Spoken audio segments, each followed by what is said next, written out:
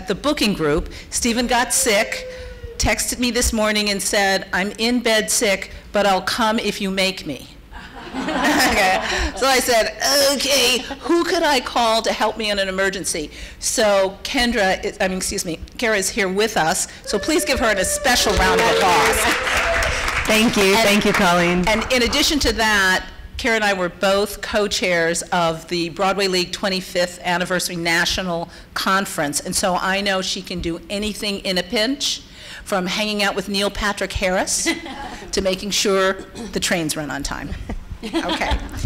So one of the reasons we have the title we have is Paul Lippman, who had been the chair of the Broadway League, and all three of us are members of the Broadway League, and it is similar to the Association of Performing Arts Presenters. It is our trade show, our trade association, and our service association. And Paul was our chair, and in one of his speeches he said, you know, Broadway isn't just from 41st Street to 55th and then down to the Lincoln Center. It's actually the longest road in America, because there are hundreds of theaters across the country who present Broadway.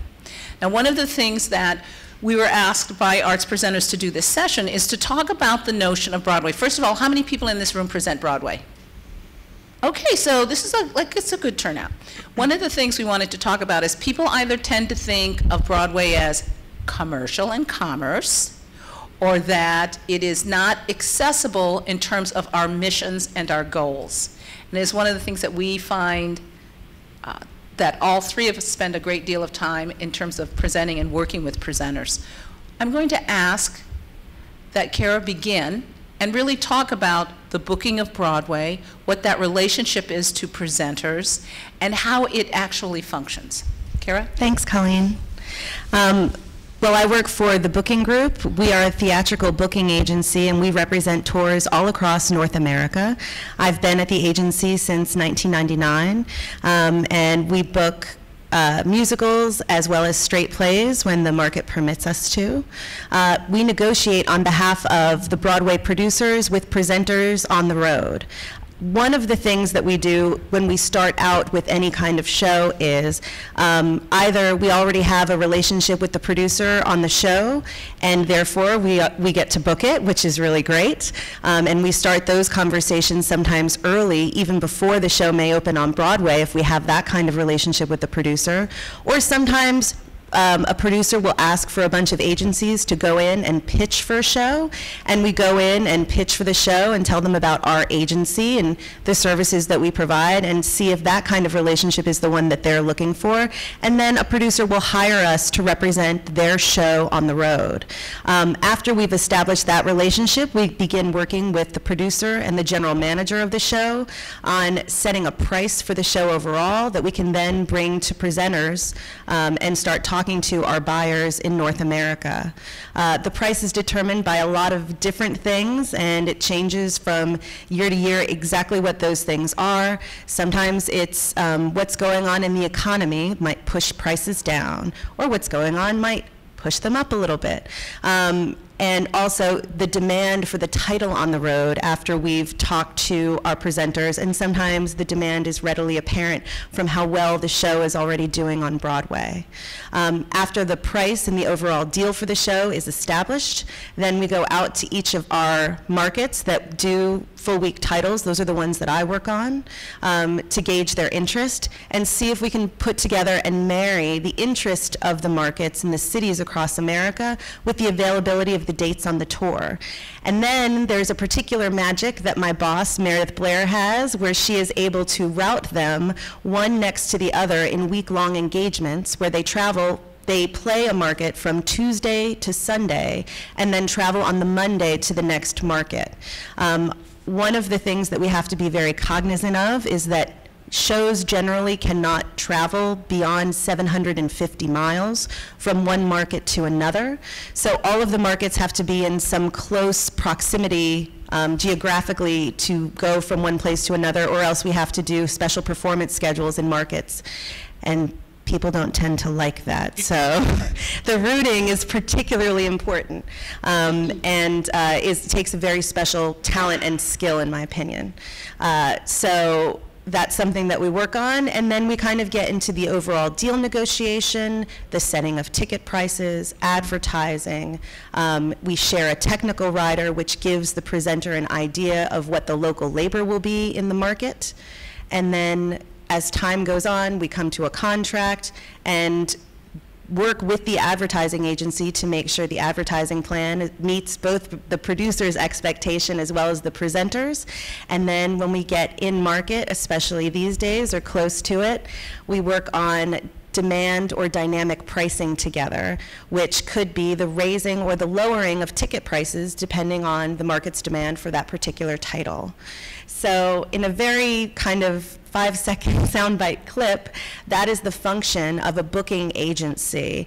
In my view, a booking agency is really kind of the center or meeting point for the producer, the general manager, the marketing team, as well as the presenter and all of the people who work for the presenter on the road. That is the central place kind of where all of those people meet up, and we are responsible for disseminating information to all of those parties. Can you talk about the general manager and what that general manager's responsibility is? Sure. Many times after we've secured a title, for the most part, we will deal with a general manager directly on a title. And the general manager oversees all of the financial obligations for the show. They approve all of the schedules that I talked about and the mileage jumps from one city to another. So in a way, they are another very big connecting piece, because after a certain point, we deal more directly with the general manager, and they go back to the producer as needed for approval on special terms or things like that. And they are also the connector who runs interference for us with their tech team to see if we can fit into certain venues, what accommodations may need to be made, and if we can make different jumps, because they also deal directly with the trucking company. Kara, can you also talk about, there are other people who will interact with a presenter, for instance, the press agent, and can you talk about that role? Yes. So the press agent, usually hand in hand with the marketing company, will do a series of advance calls and sometimes even advance trips on behalf of the producer and the production to various markets. Sometimes they're able to even bring cast members to do advance press for a particular engagement. But the market, sometimes a press agent or a marketing person will go and give you a list of all of the available opportunities for a show. Sometimes it even includes educational opportunities or master classes or things like that.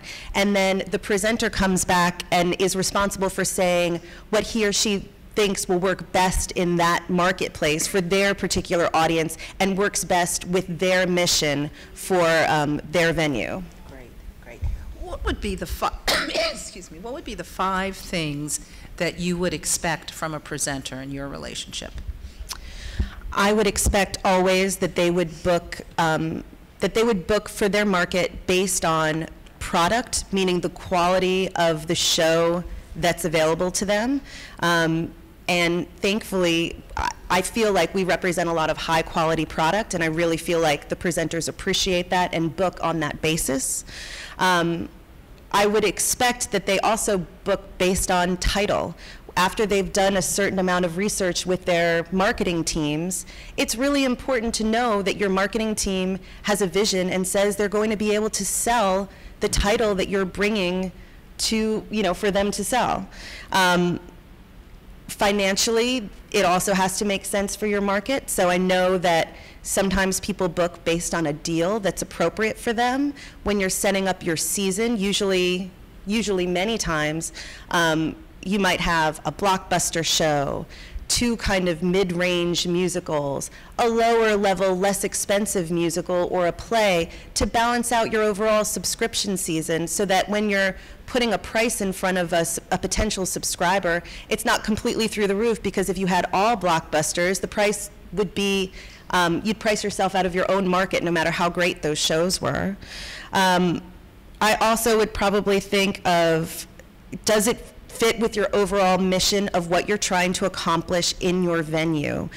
is one of the things that you're looking for to bring in new audiences? Is diversity part of your mission? Are you looking for an educational aspect to what you present? Are you looking to have a long-term relationship with your audience? And if so, is the product that you're bringing in, is it helping you create that kind of relationship with your patrons? Great. We will come back. As you are sitting there, please, if you have questions, all three of us will engage in questions when we are finished with our presentation.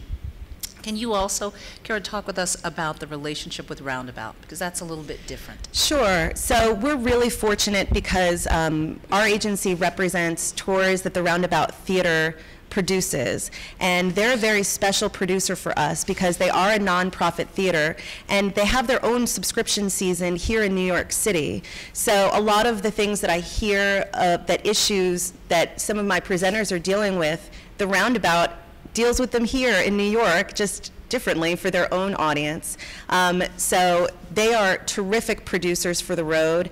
An education program is apparent in all of their shows that they do because that's part of their mission here. So when we send a Roundabout show on the road, there is an educational component absolutely built in, and it's ready to go in the first market because they've already done it for their subscribers and their patrons here in New York City. The other thing is the Roundabout, as part of their mission, they want to expand their brand. So hopefully one day, if a subscriber in your market sees a show that has Roundabout above the title, we're all hoping that they'll think, oh, the Roundabout, I know them, this is going to be good. This is of quality.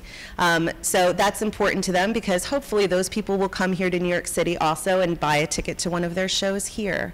They're great folks there, and it really means a lot for them to be able to share their shows and their product with your theaters across the country because they feel like brothers and sister theaters with you because they're in it as well. Great. And before we go on to Kendra, would you just go over your roster with us so we have an idea of the breadth and scope? And look, I happen to have it on my phone. Well, I can tell you a little bit. Similar to the way that you may book your own seasons, where you try to have a variety of shows that are out there, we try to represent a variety of shows so that we have something for all of our markets that may appeal to them. The current tours that we're working on are the Roundabout's Cabaret, which will go out next season. We're working on Rodgers and Hammerstein's Cinderella, which appeals to a family audience and is doing very well on the road right now. We're also working on Motown the Musical, which is in Philadelphia this week, and we can't keep people out the doors, which is great. Next year we'll do the Bridges of Madison County tour, which is opening in Des Moines, Iowa, where they have the actual bridges of Madison County. And the beautiful Jason Robert Brown score, so we couldn't be prouder of that. We're working on Pippin, which is just amazing, and I don't know if you saw the piece on CBS Sunday Morning last week, but Lucy Arnaz is in it right now. She's just killing it every night. We could not be more proud. Our tour of White Christmas just wrapped up this past season. It's Irving Berlin's show. We did some amazing business. Our friends in Cleveland, they just blew it out the doors, couldn't find a seat. It was a sold-out engagement, a really, truly sold-out engagement where there are no seats left, and you don't hear that very often. We booked 2 tours of the Book of Mormon. We booked Joseph and the Amazing Technicolor Dreamcoat, and also Andrew Lloyd Webber's Wizard of Oz. Great, thank you, thank you. Kendra, one of the things that really makes Broadway ingrained in our community is how you work with the company in terms of educational services. Could you take us through that, please? Yeah, I'm going to go step up to the microphone. Great.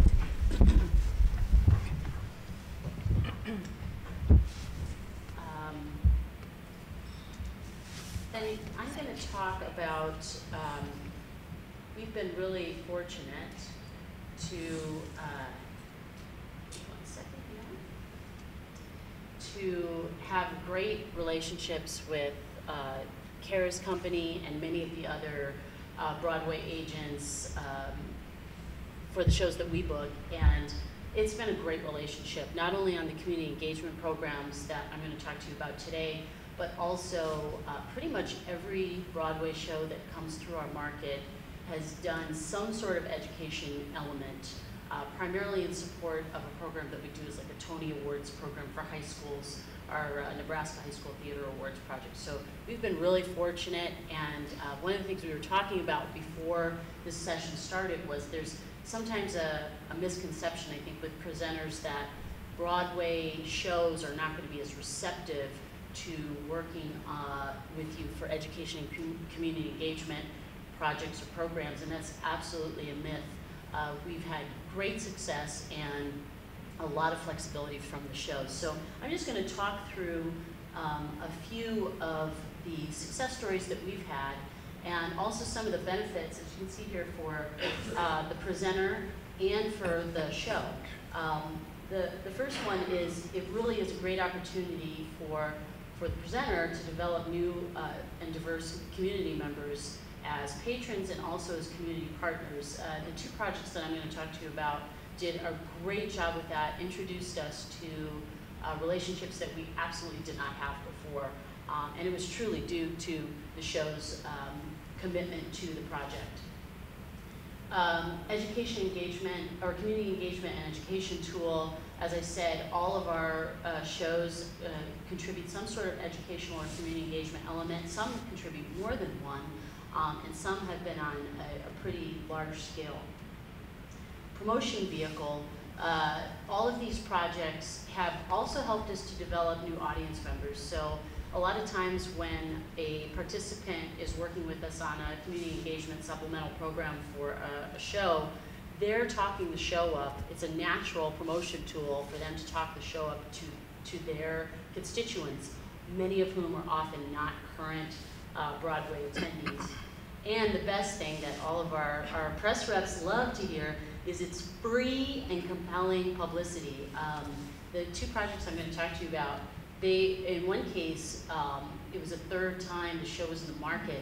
So the education and community engagement component was a real shot in the arm from a publicity standpoint for our media partners to have another reason to visit with us about the show. So two big projects I want to discuss with you. Memphis, which the booking group was representing at one point, and still representing. Yeah. Still. Yeah, and this was a great partnership that we developed in conjunction with the show. We did this in 2013 when we presented the show. It was basically a diversity forum that sparked discussion about prejudice, tolerance, and diversity within our community of Omaha, and using themes of Memphis to tie that together for our community members. So Diversity Forum happened actually at the Holland Center, which is one of the two venues that Omaha Performing Arts manages. But the show happened at the Orpheum Theater, where all of our Broadway productions occur. Format was all of our participants attended the first night performance, the Tuesday night performance of Memphis the Musical. They then participated the next day in an all-day forum. So we had workshops and panel discussions, a lot of great, pretty serious conversations about diversity, prejudice in our own community, and how the themes of the show really can connect to our 2013 situation. And then probably one of the most special components of this, after the participants had seen the show, I think we had 80% of the participants had never been to a Broadway show before this project. The cast came to the end of the day and did a very special hour-long discussion with the participants, and it was really exciting. People were truly starstruck by the leads of the show spending time with us on a two-show day, by the way, which was really pretty exciting. We had a pretty strong community partner, Inclusive Communities. They are a local social justice organization in Omaha that deals with issues of discrimination and tolerance and prejudice in the Omaha community. And they had a great network of people, again, that we don't really have a regular connection to, particularly for a Broadway performance. So they connected us with the Urban League and the Boys and Girls Club, a lot of social service organizations, LBGT support organizations that brought a completely diverse and new group of people to our project. They also provided trained facilitators who could lead these workshops and these difficult discussions. And we forced participants to be in groups with people that they didn't know. So there was a real diverse group in each session. And then one of the other strong components was they assisted us with the promotion of the project and of the show. So the show was very helpful to us in getting some deeply discounted tickets for the participants. And honestly, in turn, some of the participants actually came back a second time and brought family members later in the week. That wasn't the norm, but it was definitely a spreading of the word of the show through this project. Our participants were about 200 adults and students. In this first project, we actually mixed adults and students. We learned some lessons from this, and you'll see these two pictures here. These are examples of some of the diversity workshops and the tolerance training that slide on the bottom. And again, completely new and diverse relationships, and it was really a great project. This was our first kind of real community engagement project that allowed us to engage with the show in a social context outside of just an education.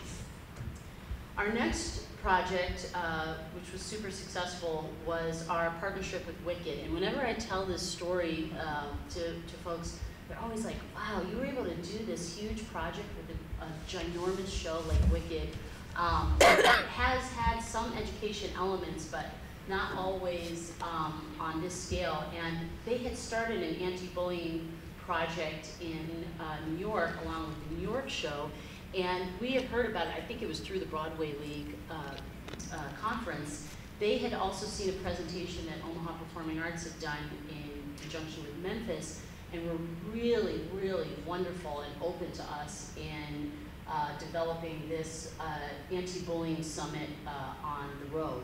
So this project happened in May. It was on it wasn't the opening concert, but I think it was the second, it was in the first week, it was early in the run.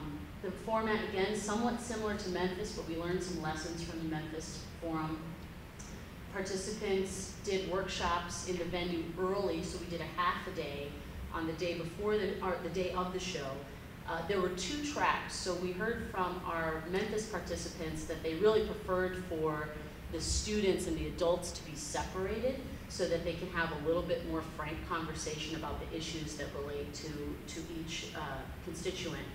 And then an incredible keynote by Wicked cast member. In our case, we were able to get Fierro, one of the leads in the show, to, again, on a 2-show day, do a talk to our students, which was very inspirational.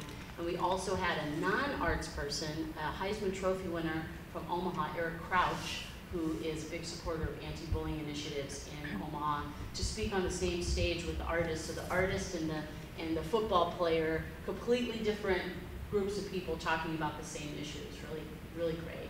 All the participants saw the show that afternoon, and then once again, we were very fortunate to get an exclusive talk back with the cast. And you can see here in this picture, the woman on top is Elphaba in the current tour, and she just, did a really moving talk about her own experiences with bullying. The kids were just completely taken with her discussion.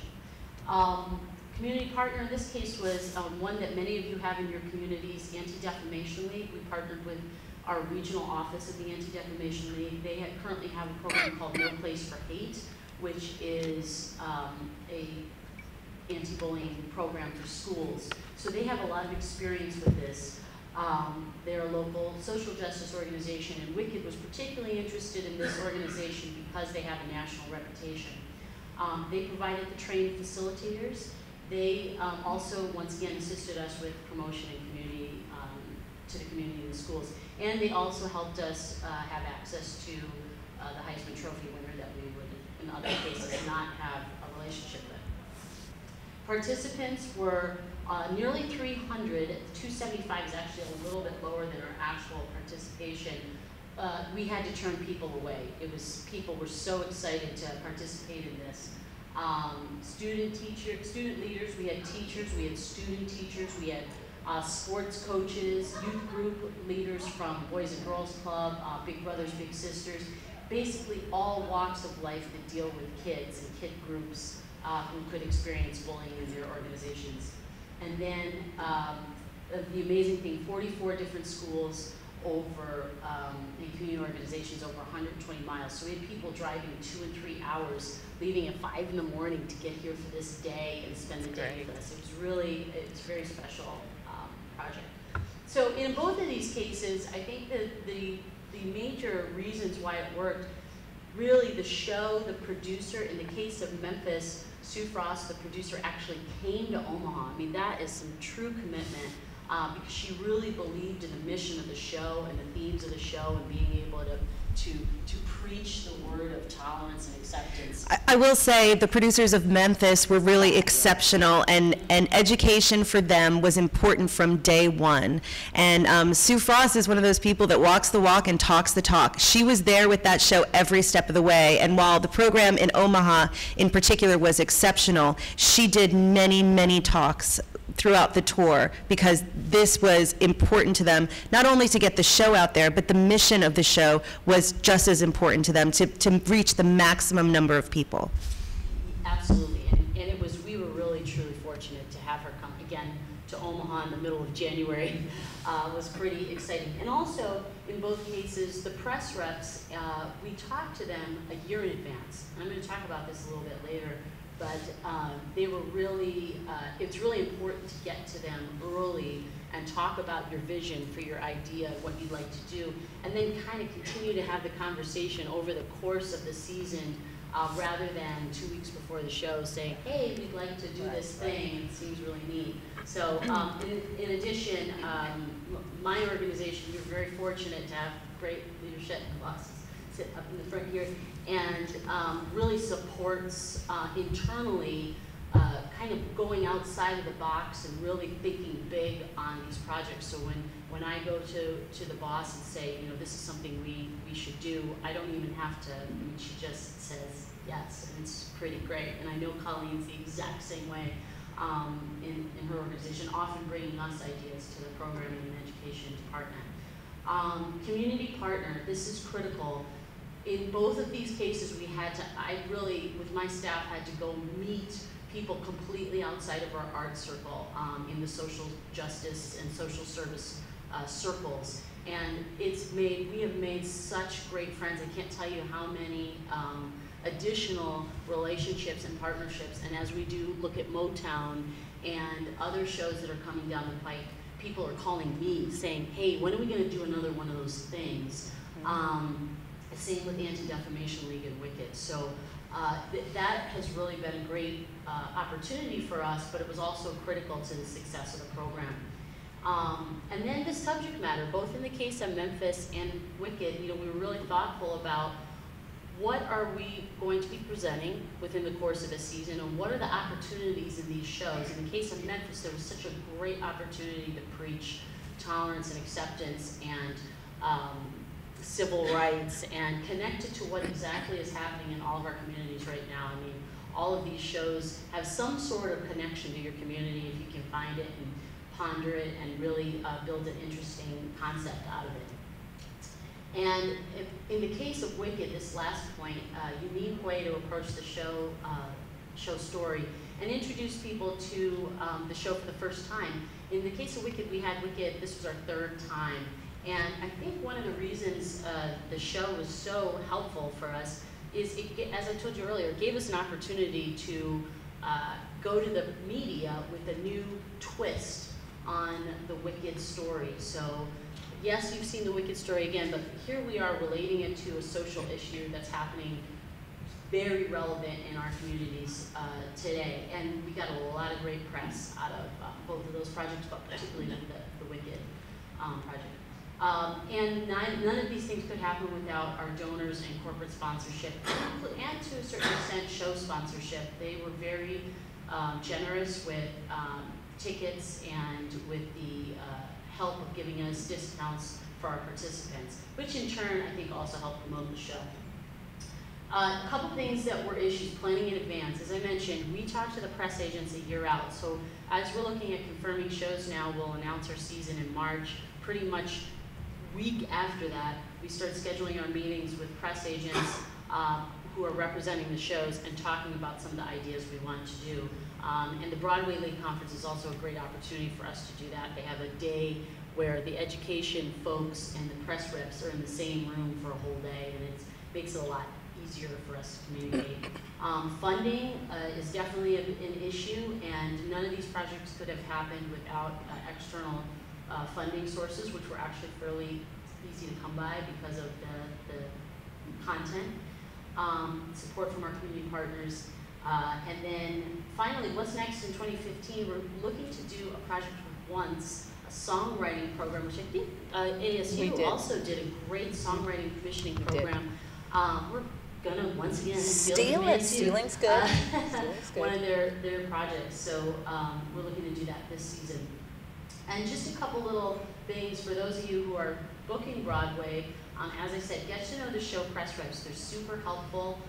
They often give you ideas. If you don't have ideas to start, if you even just make that initial conversation, now our education manager actually has the conversations directly with our press reps in conjunction with our PR manager. So she has a relationship with them. Plan ahead, crucial, critical.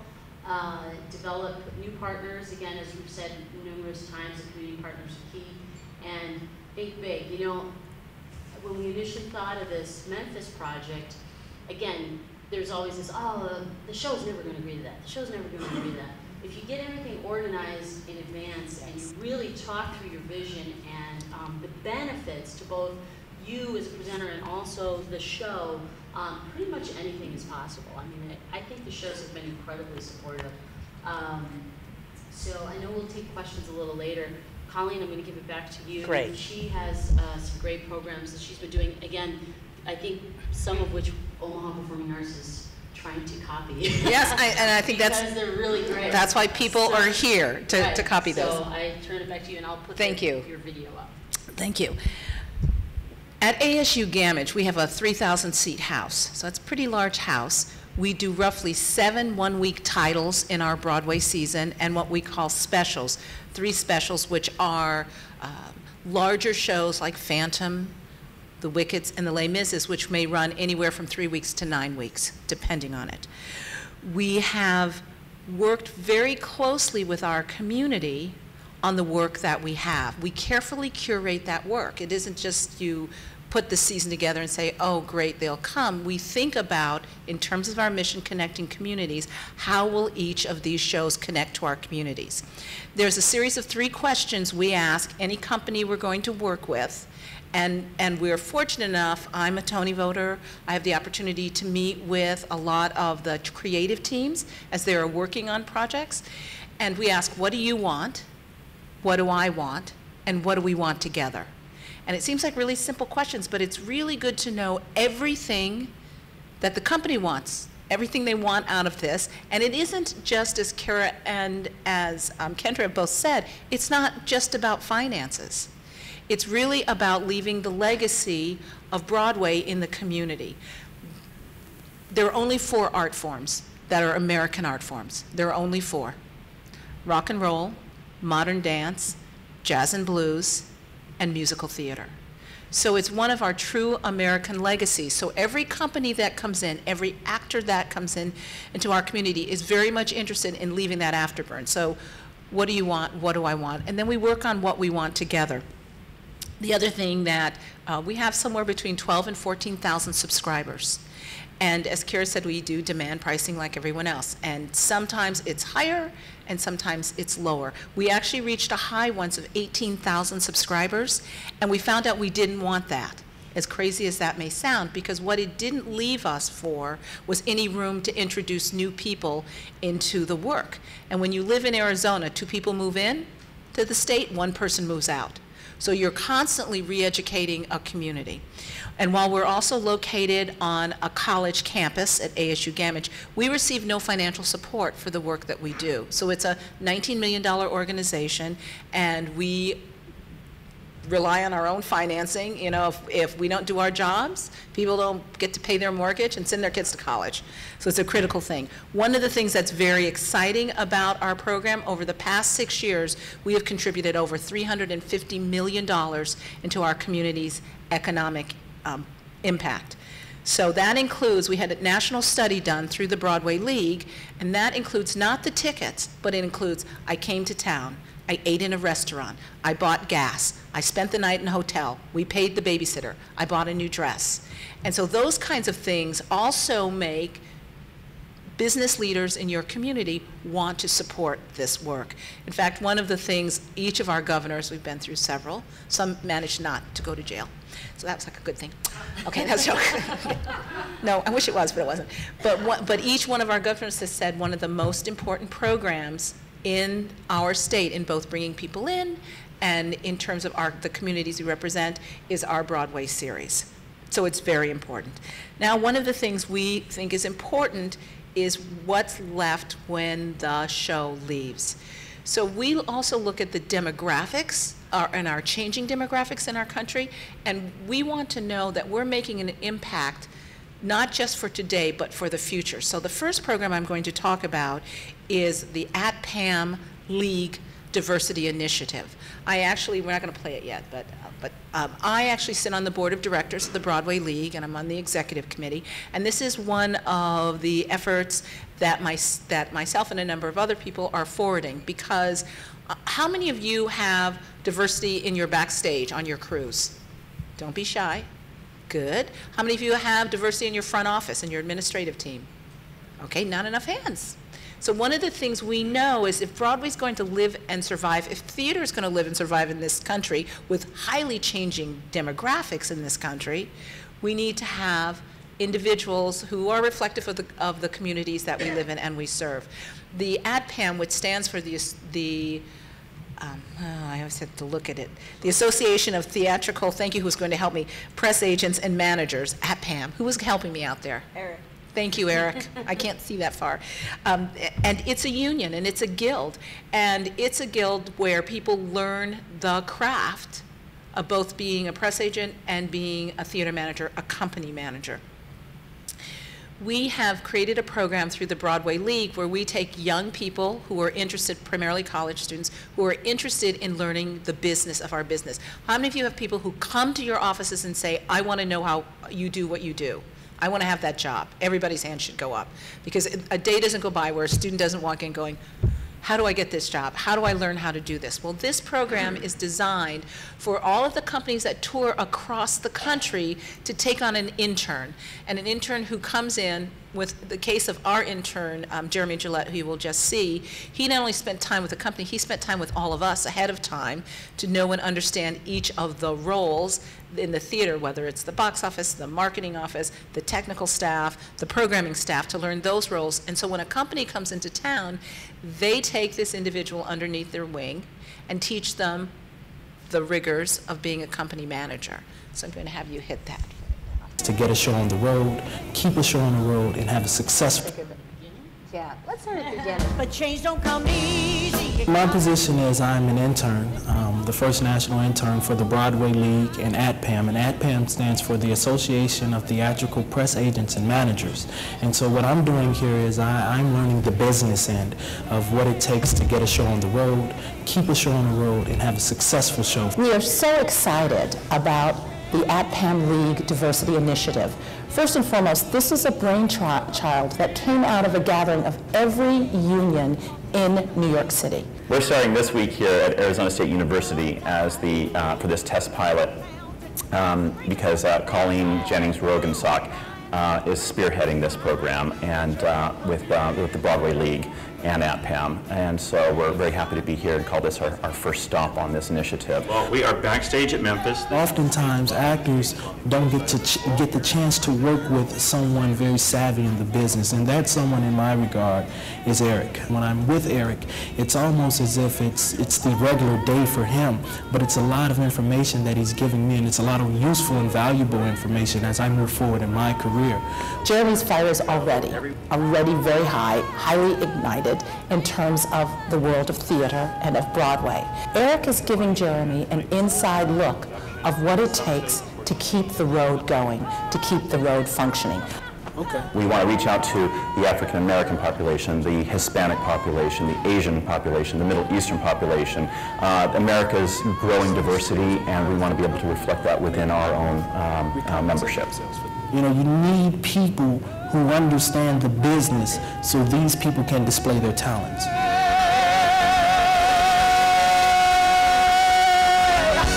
Here we're doing this on this wonderful, great, wonderful tour of Memphis. It's the story of how the music of Black Beale Street got onto the white airwaves because of a radio DJ who fell in love with music and at the same time fell in love with the girl. It's not only a story about the music, but it's also a love story and an interracial love story. You stand on the shoulders of those who come before you. These shoulders are here so Jeremy can stand on my shoulders, so the next generation can stand on his shoulders, and so forth and so on. Nobody gets here by themselves. Oftentimes, people say we believe in you, but they don't invest in you, and they have invested in me. 10.5. We'll find Whether he ever goes in this direction or not, ultimately he gets to see the whole picture of the theater business, and this is just one more aspect of that picture. I'm just thankful for everybody who made this thing happen. We're about challenges, and Arizona State University solving those challenges, solutions, and this is one of them. So what was wonderful about this program, we now have 5 interns this year, and in fact one of them is our APAP diversity interns. One of them is with us here at the conference as an arts presenters intern, Erica Moore, is that a student can come in, they work around, the company works around a student's schedule, and they have this incredible experience. Jeremy's actually graduated, he's actually working on the West Coast, he's actually working in the theater business, which is really, truly exciting for that to happen, and then that word spreads out to their friends. For those of you who aren't on university campuses, probably in every community in this room, there's a college, a university, or community college where you can access those students. And what we have found from the faculty members is they are thrilled. In fact, I have, the head of the theater department said, I wish you could take 12 students with every year and be able to do this. So it's a wonderful way to engage the students, engage the community. Also, this piece of video footage was shot by a news crew, which wound up putting it on television and again telling our story for ourselves. As both Kara and Kendra said, Sue Frost is fabulous. So working with her and being able to do that work was really easy. She really wanted to do it. What we have found through the Broadway League is all producers want to be able to do this. It isn't that we get pushback, it's that, how do you do this? We had a meeting here, WACA, the Women of Color in the Arts, and there's a young woman, Lindsay Roberts, who was out with the Porgy and Bess performance, and while she was with us, we have a program called Kaleidoscope, and we take 10 teachers, 10 students, 10 schools, and we bring them to a Broadway show. They get curriculum ahead of time so the teachers can teach, and then it always happens on a turnaround day, which is amazing that the actors will do this, but between a matinee and an evening performance, they come and they see the show, and then they have an early supper with the cast. And I don't mean pizza and styrofoam cups. I mean china, silver, hot food. The cast is thrilled because it's hot food. They're like, wow, a good meal with hot food. And the kids, and this is what's interesting about this particular program, Kaleidoscope, these are not your A and B students. These specifically, when I met with the superintendents of the schools, and our program is, I think, going into its 18th year now, I said, I want those kids who can't figure out how to come to school 2 weeks in a row. I want the kid who had a D and made it a C. I want those kids who can't figure out where they want to go in life. And then when we sit down and we have the meal in between, we serve it on our promenade, is the actors talk about education. They talk about their education and how they got their education. And I will tell you, to a person, most of those actors are happy to do it, thrilled to do it, and want to know why it isn't happening in every Broadway house on the road. So for those of you who are thinking about those things. In addition, we have a school to work program, and it's a program that teaches the business of our business. And we work with a Broadway show, and then we have 3 high schools, and they have to be committed to us for a semester. And all of my staff then become the faculty of that program. So they spend time with, and it's just a day program, but they spend time with the tech people, the marketing people, the development people, the operations people, and they learn how to select a show, get the show in the house, and how to market the show. And that's their assignment throughout the day. And they spend the day doing that, and then that evening, they come back to the show, and they come onto the stage, and they spend time with the cast. So it's another one of those programs. High visibility for television. We have more schools than we have the ability to fill to have this program happen. So Kaleidoscope is another one of those programs. I'm now going to ask you to play this video in just 1 second. We have a program that's called Family First Nights, Military Family First Nights. And this is probably one of my most heartfelt programs. It's very near and dear to my heart. You will see in this video. It is a program that is supported by the Arizona Lottery. We are the only arts organization that the lottery has made a multi-year commitment to, financial commitment to. And let's just hit it, and then I'll talk a little bit more about it. Thank you. My husband was deployed in October of 2009 with the Arizona National Guard. I'm not sure how long my dad's been in the National Guard, but I've heard my mom say he's been in it for 19 years. When he first left, the hardest thing was just trying to figure out a new routine. It's emotionally draining. You really just focus on the day-to-day tasks. And when you do have free time, you kind of just want to sit and be by yourself. Well, my life was pretty good before he left, but then after he left, everything just felt like it sank. I hated when my dad was deployed and really have a fun experience here. Just didn't really like life at the time.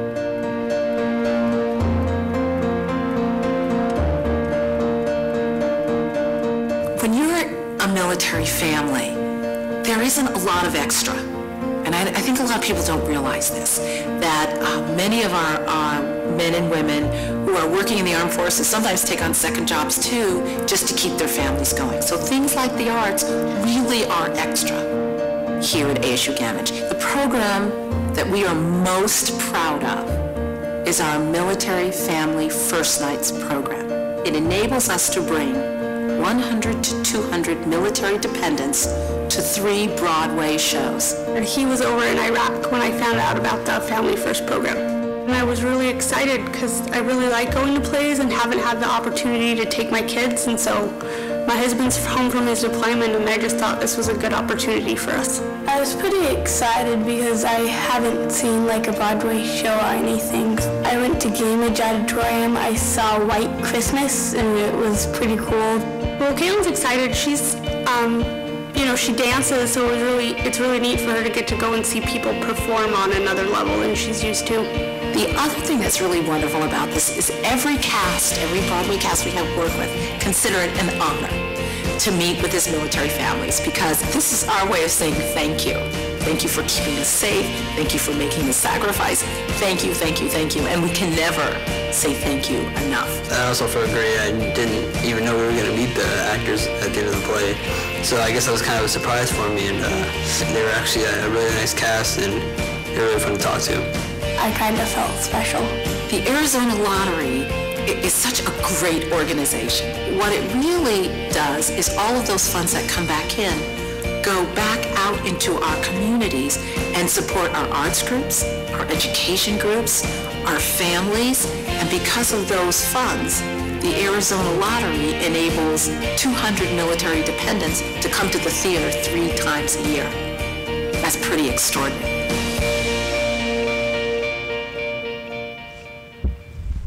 And it is such a great program, and it is the kind of program that businesses in your community go, attach our name to that.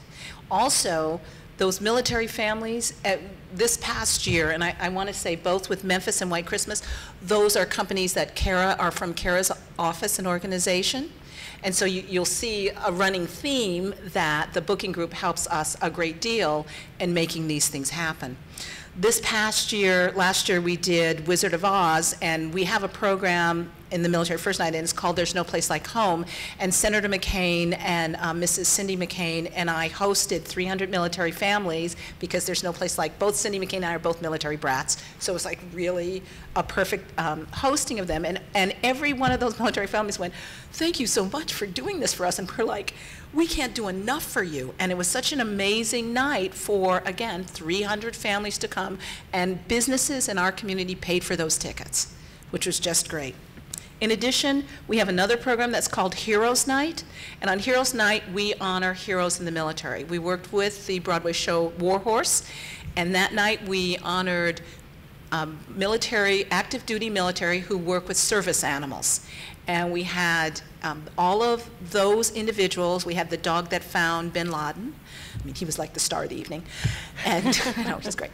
And we were able to bring them up on stage, thank them. We worked with our local ROTC to present the colors, and we had our Army band play the Star Spangled Banner before the show. And I had audience members come up afterwards and say they have never been so moved, and they actually thought patriotism was dead till they came to Gammage. And so our Heroes Night program this year, we will be doing Joseph and the Amazing Technicolor Dreamcoat, another one of Kara's shows. And we will be talking about going through arduous times together along with the theme of Joseph. But this year we're doing 2 Hero Nights programs. And the second night will be Motown, another one of Kara's programs. And we will be, I know, do you see a running theme here? And we will make it military date night. So active duty military can come, the husband and wife can come out for a date night, and we always do dinner, and we always do that opportunity for them to get together. We have another ongoing program, which is a Vet Tix program, and I think in many of your communities you must have veterans programs where they reach out and you're able to provide them with tickets and be able to build a relationship there. Okay, we're almost ready for this. Every Thursday night of any run, and even if we're doing a 9-week run of Phantom or we're doing a 1-week run of Joseph, is Talk Back Thursday. And myself, if I'm in town, and a local radio personality have the cast come out and they do a talk back with the audience. And you would think after a long day of work, and then people come, our season runs from, our weekly program runs Tuesday through Sunday with 2 shows on the matinees on the weekends. Afterwards, people stay for talk back. We had in the Heights, and we had over 1,000 people stay for talk back to just hear what the artist had to say. And in that particular week run, Lin-Manuel Miranda, who won the Tony for the show and the creator of the show, actually conducted the talk back. And then what we find is there's additional advertising and promotion you get by having a local radio person or television person be your co-host in doing this. And again, the casts are overwhelmingly happy to do it. We also have a program with the Girl Scouts where they can earn their theater badge by coming, and sometimes they actually learn how to do the front of the house work, taking tickets and those kinds of things, and then they come too, and we have a scout night with the companies. And here's a secret. Here's a secret. On Tuesday night, every night we open a show, we throw a party. And it's a dinner party for the cast. Now you're probably thinking, oh my God, that must cost a lot of money. We have a relationship with every restaurant in our downtown area, and they fight over these opening night parties. The cast comes, they do food, we take the liquor bill, albeit the short end of the stick, but the cast comes and has a great time. And they say, we travel all over, and nobody does this for us. But we do it, so we say thank you, welcome to our community. We have our donors come, so we do some photo op opportunities, and Lucy Arnaz was fabulous. She was, and John Roth, fabulous with Pippin. And it gives them a sense that they're welcomed into a community. It gives them a sense that you really want them there. They get to see your faces and your staff's faces. So I highly recommend going to the restaurants, and the Restaurant Association was so thrilled. And as more restaurants open up, they go, okay, when is our night to have cast night? Also, when cast members are in town, where do they go back to dinner? where they had cast night, which is great. One of the other things I just want to talk about briefly, and then we're going to open it up for questions, is there are other opportunities in the programs that you do to work with cast members before they actually come to town. Kara mentioned briefly public announce programs, and we do 2 season public announces, one in the spring, and then we do one in the summer. And the spring is for our subscribers only, and we bring in cast members from the cast that are going to be coming, and they do short songs and dances. We have a local company provide food, and then everyone gets to ask questions, and they get to have a Q&A, and I show a long film. In the summer, we do the same thing, but then we recognize a rising star of Broadway. And this will be just our 4th year of recognizing an Arizonan who's come to New York and made it big or is on a tour, and it's just a fantastic way of recognizing your own community, and also a way of doing other public things. One of the special things we're going to do with Motown is we have a huge recognition ceremony of Dr. King's birthday. And there's a breakfast, and there are about 500 people who come to the breakfast, and they're kindergartners through 12-year-olds who talk about what it means to be a servant leader.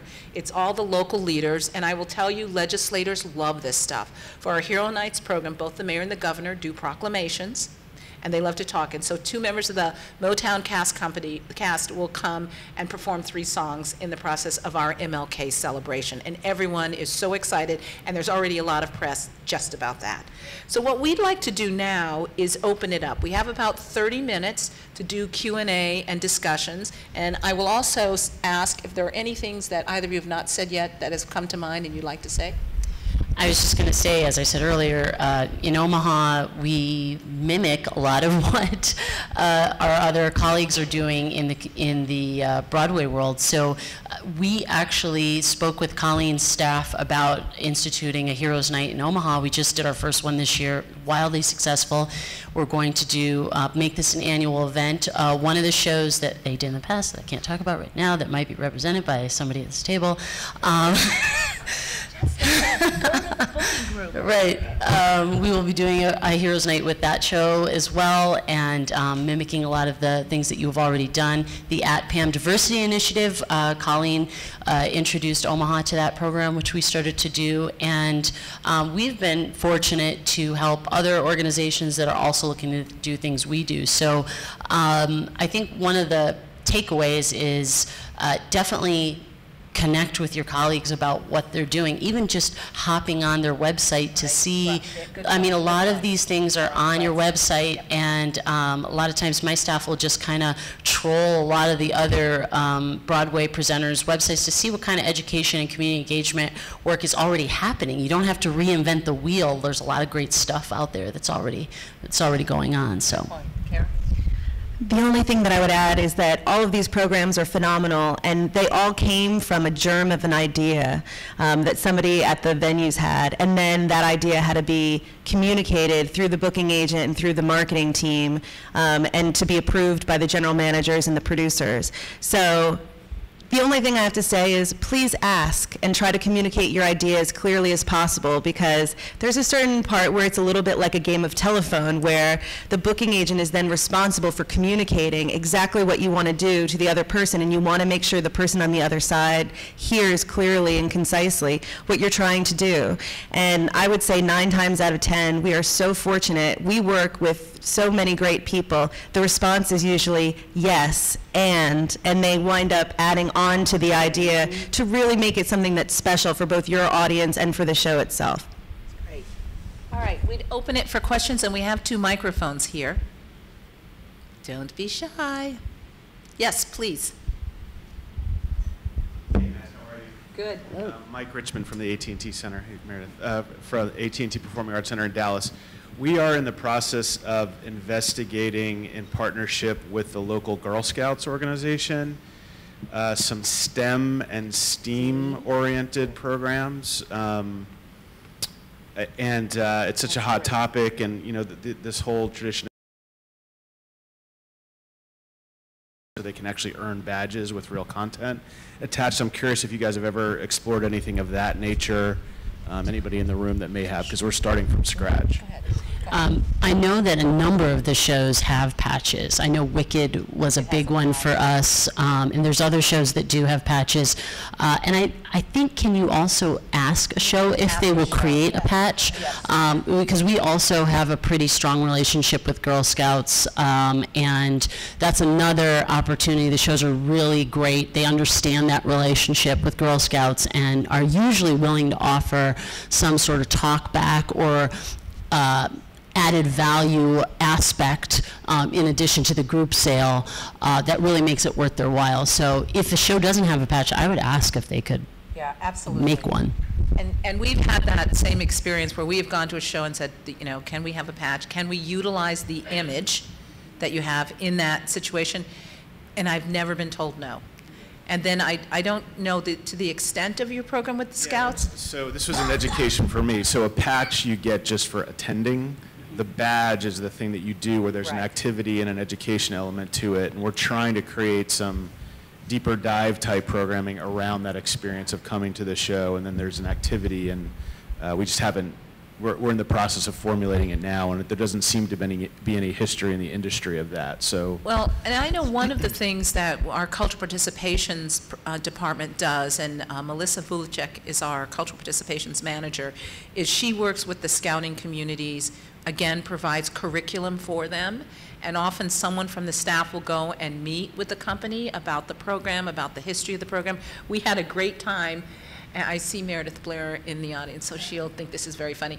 But we have a program that we bring in Camp Broadway, and it's a New York-based program, and we bring it in every year. And the first time Camp Broadway ever came, and it's a week-long Broadway audition experiences for campers. Our campers are ages 10 to 18.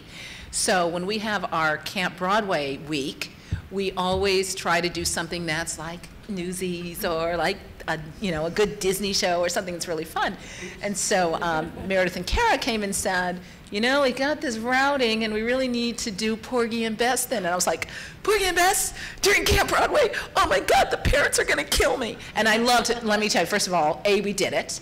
B, it was wonderful. C, it gave us the opportunity to talk to all of the parents ahead of time about that, because there is a scene, how many of you saw Porgy and Bess on the Road or in Broadway, which was fabulous, but there's this moment of it, you know, with Crown, and it looks like it was like a rape scene, right? And I said, you know, on Wednesday night, could we just like tone it down a bit? But what we were able to do was to meet with all of our parents and talk about the history of Broadway, of musical theater, and that Porgy and Bess was the first musical to integrate theaters in this country.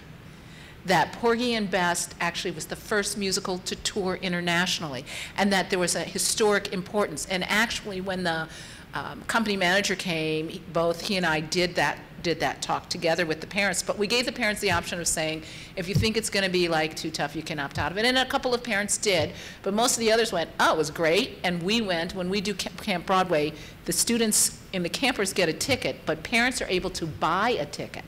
So often you have a student who comes on Wednesday night, and then the campers come on Wednesday night. Also, just a little bit about Camp Broadway, we try to commit a third to half of our 94, 96 students as full-ride scholarship students. So it's another program that we raise monies for, but we're able to broaden the scope of our students who come. I'll just do this little story, and yeah, we still have time. We were having our scholarship dinner, and so students have to do a writing exercise, and then we evaluate their evaluate their writing, and then we choose the scholarship students. They come and they have a special dinner, they get a tour of the theater, and I was sitting with a table, and this young woman, and she was like young, she was like 12, okay, this little girl, she leans over and she said, my grandfather built Gammage. And I said, what? Your grandfather built Gammage? So I went over and I talked to her grandparents, who were her legal guardians, and I said, did you build Gammage? She said, yes, I was on the construction crew, and I'd never been in Gammage.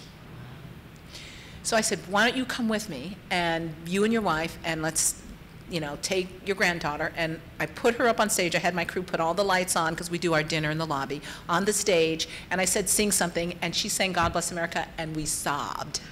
We sobbed. But here you think about someone, this building would not have been here for this individual, and they'd never been in the building. And so one of the great things about all of these programs, it's a way of welcoming all facets of your community into your building. Another question. Yes, sir. Yes. I'm not quite sure how to phrase it, but every one of your references was to a musical? Yes. Except War Horse, which I think is not a musical. No, it's not.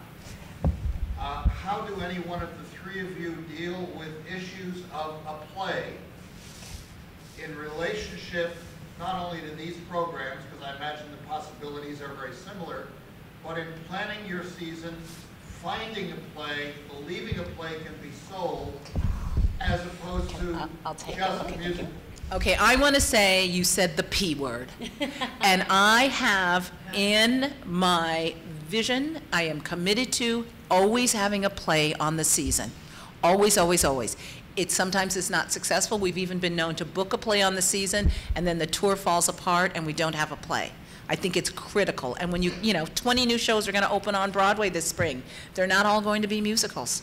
To make sure an audience understands that. And I'll give you an example. When we did 12 Angry Men, we wanted to be able to engage the community, and we worked with a series of law firms. And so every night we had a discussion led by lawyers with the cast as part of our evening's performance. People stayed, people loved it.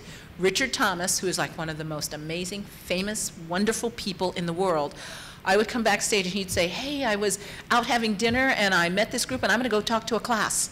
Hey, I was out in dinner and I met the Rotarians. I'm gonna go have lunch with them on Friday. He is so fabulous and so committed to the play being on the road. And it's a very hard thing because plays, how many weeks does it take, Kara, for a show to go out?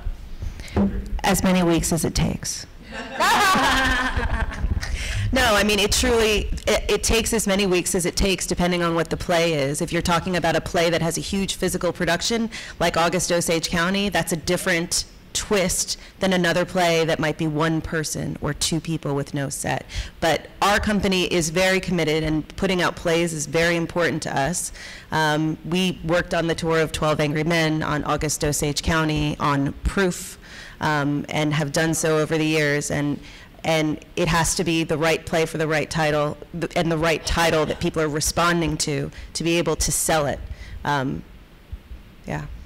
And I would say from an education standpoint, I think the plays sometimes work even harder to prep education materials. And I know when we presented Warhorse, they came to our market, I want to say, was it a year out? It was 8 months. It was far in advance to really give us a sense of how we could promote the show, what some of the tactics and angles that have been successful in other markets, and just incredibly generous with their time for education and community engagement work. They did one of our most popular Nebraska High School Musical Theater Awards workshops was the acting workshop that the cast from Warhorse led. We actually had to turn people away for that because we were at such capacity, and the show was very generous with making sure students were able to see the show on the Wednesday night of the run. So I think in a lot of ways there are great opportunities from an education standpoint to really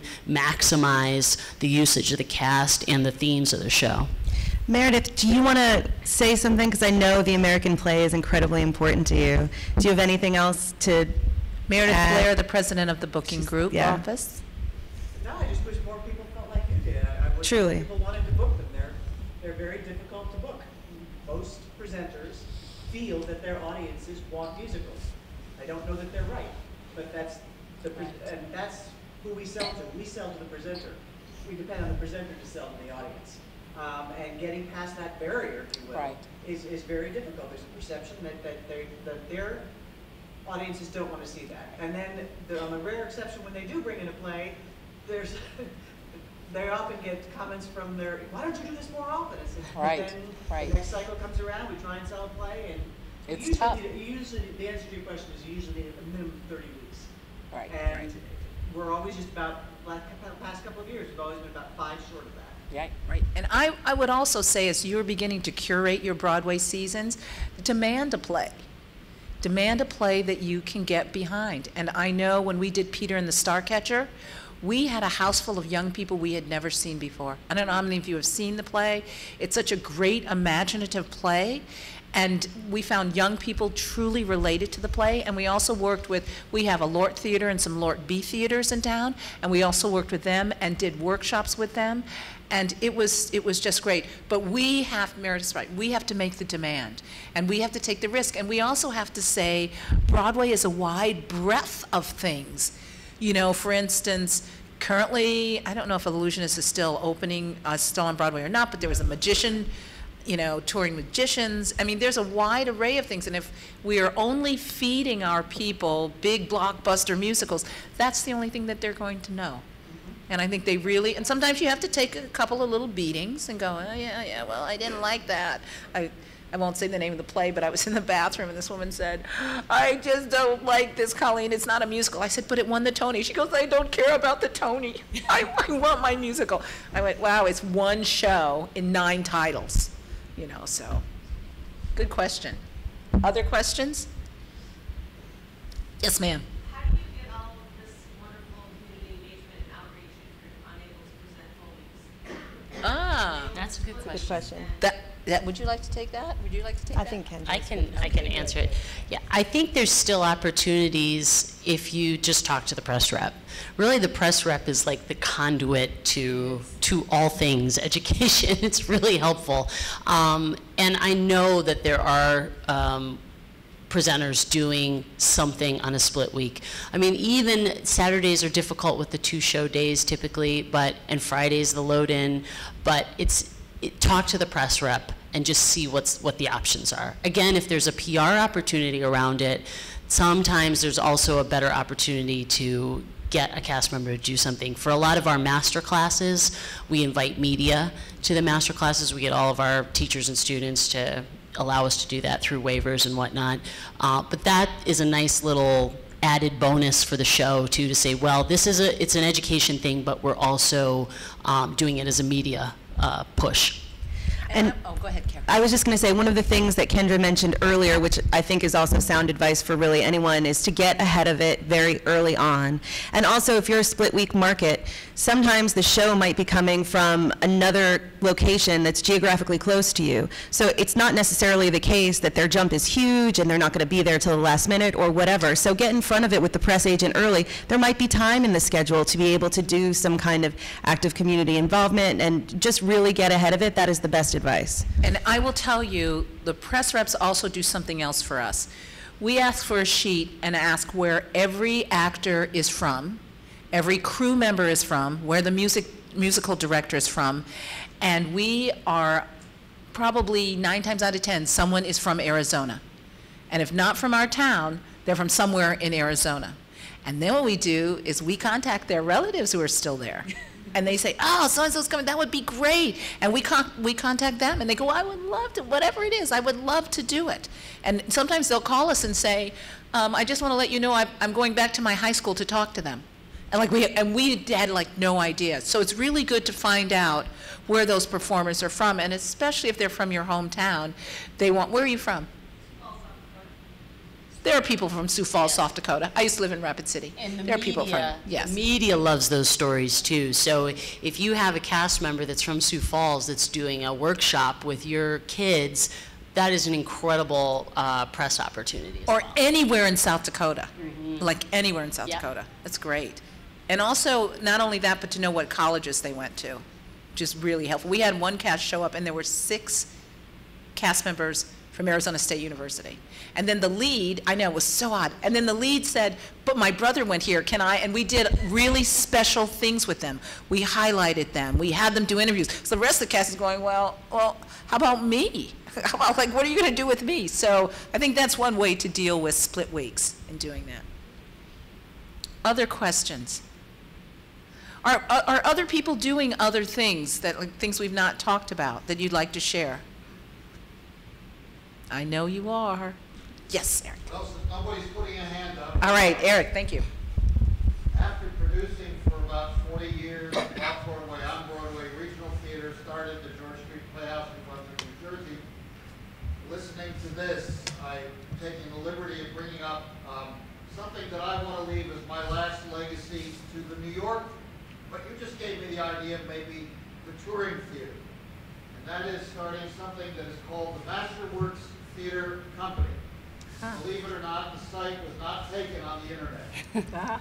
So we're starting off-Broadway, and the goal, I'm 70, I hope by 75 to be in a Broadway house 30 weeks a year with the great masterworks that every young person should have a chance to see between 9th grade and age 25. Low ticket prices, always multiracial, multi-ethnic casting. We begin in a 200-seat off-Broadway theater this May with the Glass Menagerie. Felicia Rashad may be our Amanda. Wow. When I spoke with her, I suggested if she knew someone who wanted to play her daughter in the play, she said, "You mean like my daughter?" And I said, "Well, what a good idea. We never thought of that." And then we're doing Midsummer Night's Dream in June. We may have Leah Galeria as our bottom. Wow. So the reason I bring it up is I'm very interested in young people, education, the road, plays, masterworks. When I was 15, I saw King Lear in Stratford, Connecticut, sitting empty for its 25th year up in Stratford, Connecticut, and that really changed my life. So if anybody's interested in thinking about or hearing more about, or somehow in a year or two booking or participating in the Masterworks Theater Company, great. Simple productions, not major sets, hopefully named people who might go out for 5 weeks or 8 weeks, but not 30 weeks. Anyway, that's the vision. That's great. Let's hope. That's terrific. It's terrific. I'd like to applaud that. Other questions people might have? Other thoughts? Well, we have about 10 minutes, so we will stay here, and then you can talk to us one-on-one. I think this has, I want to first of all absolutely thank Kara, who came in and saved my skin by being here. Absolutely. And Kendra. And if you have any questions at all, we're in the book. Kara and the booking office is in the book, so feel free to give us a call. Because I think we are, as Diane Paulus, the great director, said, we're all in this together. And whether it's the Masterworks Theater Company that you're starting, Broadway, the road, we're all in this together. Broadway is indeed the longest road in America. Thank you. Good job, ladies. High five, high five. It was great.